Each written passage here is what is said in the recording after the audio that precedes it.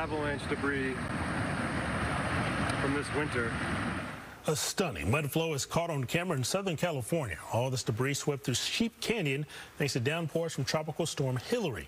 Hilary is the first tropical storm to hit Southern California in more than 8 decades. Yeah, the storm now moving north as we get a look at what Hilary left behind. Mills Hayes joining us live from Thousand Palms, California. Mills, what's it like out there right now?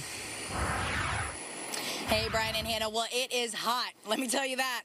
And it's almost as if the rain didn't come down yesterday because of how dry it feels outside. But you can definitely tell how much the rain fell by looking behind me. This is Interstate 10 here in California.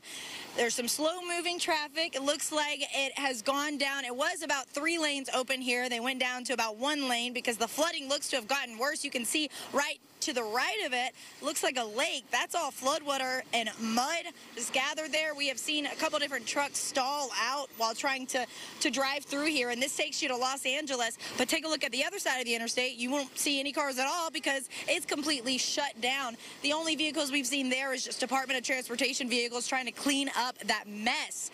And they're really working hard to try to get this ready for people to get back on the road. We've spoken to a lot of people who have had to miss work because they just can't get there because of all the road conditions are so bad. And you got to keep in mind here in Coachella Valley, they don't get rain. So yesterday they got about half a year's worth of rain all in one day, and that rain's got to go somewhere, so it goes on these roads, making it very difficult for vehicles to get through, especially vehicles that are lower to the ground. And if you don't have 4-wheel drive, it's almost impossible to get through. I spoke with one woman who said she got a hotel last night because she couldn't even get to her home due to all the flooding. Many people are still trapped today, unable to even leave their front porches. I spoke with some people who are unhoused and living in a tent. They lost everything. The couple told me that they didn't even know a hurricane was coming through because they don't pay attention to the news, so they had no time to prepare. Cars have had to get pulled out of the mud by trucks. I spoke with one guy who got stuck, and he said AAA told him it would take about 6 hours before they could get to him. I had to work today, so I was trying to figure out a way to get to Thousand Palms where my warehouse is, but all the surrounding streets are completely flooded, inundated with nothing but water, like you can see right here. The Coachella Valley is ill-prepared for any kind of flooding because we're in the desert, but they're really not prepared for this type of emergency.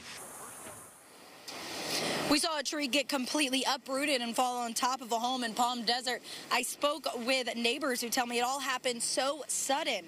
A single mom and her son actually live in the home where the tree hit. Neighbors tell us it's just not fair when bad things happen to good people.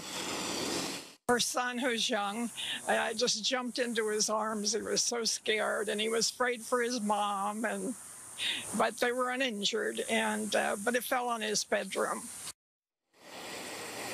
And I spoke with one of the police officers that's down there trying to deal with that traffic jam, all caused by this interstate being closed. He tells me that yesterday they were responding to accidents all day long. People here aren't used to driving in this kind of weather, so they were responding to more than 20 calls, he said, of accidents.